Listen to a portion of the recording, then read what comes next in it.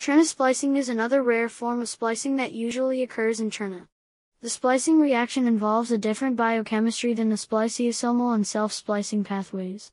In the yeast Saccharomyces cerevisiae, a yeast tRNA splicing endonuclease heterotetramer, composed of SEN54, SEN2, SEN34, and SEN15, cleaves pre-tRNA at two sites in the acceptor loop to form a 5-half tRNA, terminating at a 2,3 cyclic phosphodiester group, and a 3-half tRNA, terminating at a 5-hydroxyl group, along with a discarded intron. Yeast tRNA kinase then phosphorylates the 5-hydroxyl group using adenosine triphosphate. Yeast tRNA cyclic phosphodiesterase cleaves the cyclic phosphodiester group to form a 2-phosphorylated 3-end. Yeast tRNA ligase adds an adenosine monophosphate group to the 5-end of the 3-half and joins the 2 halves together. That dependent 2-phosphotransferase then removes the 2-phosphate group.